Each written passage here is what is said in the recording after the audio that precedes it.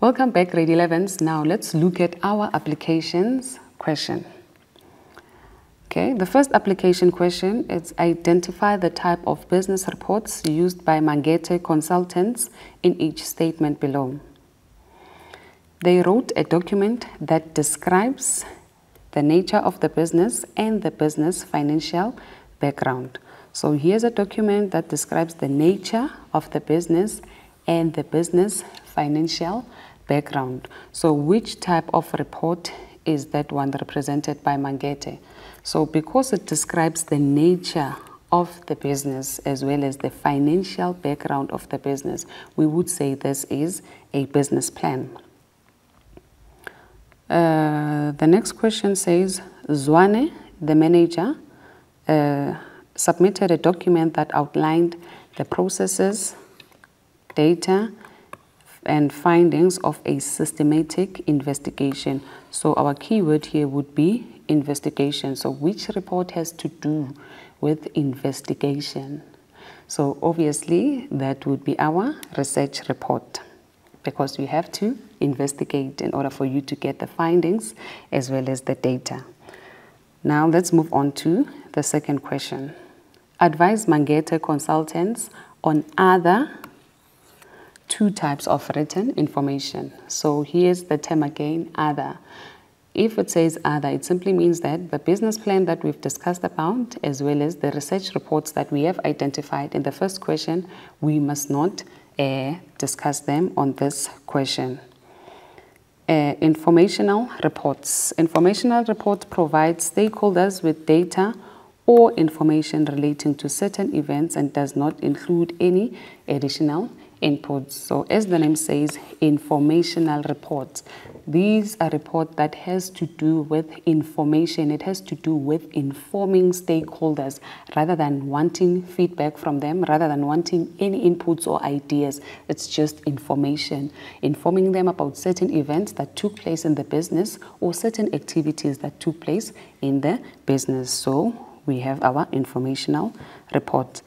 Then we have analytical reports. Analytical reports help management to evaluate business decisions based on data or information collected.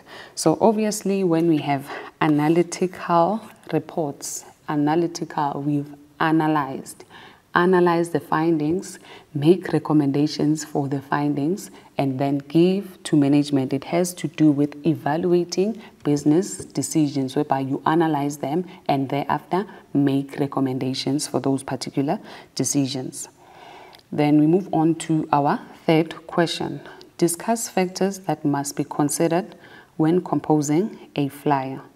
You need to decide on the main theme of the flyer. So when you compose a flyer, the first thing that you need to decide on is the main subject of the flyer. Make the central theme eye-catching or appealing to the reader. So you need to make sure that the subject or the main theme of the flyer is eye-catching so that the reader can be attracted to continue reading the flyer. The flyer should consist of both graphics and words. So the flyer must not only contain images, it also needs to have words so that a person can be able to read and understand exactly what message are you trying to portray in that particular flyer. So obviously on a flyer, because it's just a piece of paper, you need to make sure that you limit the number of words. It mustn't contain too much words or many words in them, because obviously the reader won't be interested in reading so much from a flyer. So it has to have those limited number of words. Then we have our fourth question that says, advise Claudia on how she should respond to questions in a non-aggressive and professional manner. So the first thing would be for Claudia to listen carefully to each question and write down key words of the question. So when responding to questions in a non-aggressive and professional manner, Claudia should make sure that listen firstly and then take down the key words from the question so that she will be able to answer. Not assume. Think, give the person who's asking a question a chance to finish the question, and thereafter, while they are asking, you write down the keynotes and then you respond to the questions that have been posed. Answer clearly and calmly, and keep responses brief. So Claudia need to make sure that when she answers, she answer clearly, answer the question and not assuming what the question was. Answer clearly and must be calmly. You must not be aggressive when answering a question, or answer a question as if you are in a hurry.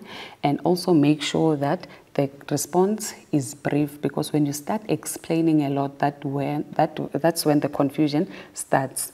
And the audience will no longer be interested in what you are saying, because you do not want to represent the presentation that you have done, but instead you would want to answer the question that was asked. So you need to keep the answers short. Remain professional, polite, and calm at all times. So you need to make sure that even if a provocative question has been posed to you, you remain calm, you remain polite, and make sure that you keep that calmness at all times of your presentation, because you wouldn't want to jeopardize your presentation by just one question which you felt was provocative. So you need to be polite and calm, because at the end of the day, when you are doing a presentation, you are representing a business. So I hope and wish that you have learned a lot. So before we even wrap up our lesson, let us just take another breather and we will be back.